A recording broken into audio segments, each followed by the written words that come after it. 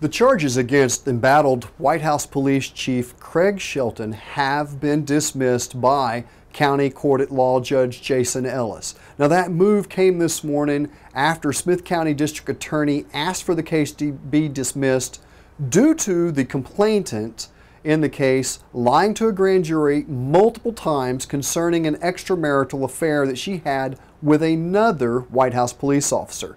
Now, this whole thing stems around a May 14th incident in the 200 block of Memory Lane at the complainant's home. She told authorities that Craig Shelton attempted to sexually assault her.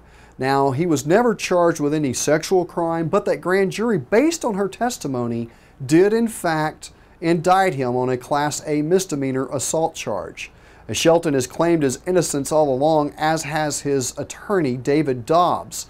Now, the case again could not go forward with prosecution because Bingham said she had lied to the grand jury multiple times during that interview with them, and that showed that she was not able to tell the truth. He would be afraid to put somebody on the stand who had lied to a grand jury.